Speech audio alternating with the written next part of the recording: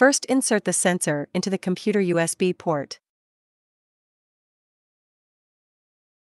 Open the Xpectvision icon. Enter the software interface. Select About from the menu bar. Click Activation. In the pop-up window, enter your name, phone number, email address, institution, SN. After filling in the information correctly, click Save. Click OK. Activation Method Selection Method 1, Online Activation. Click Activate.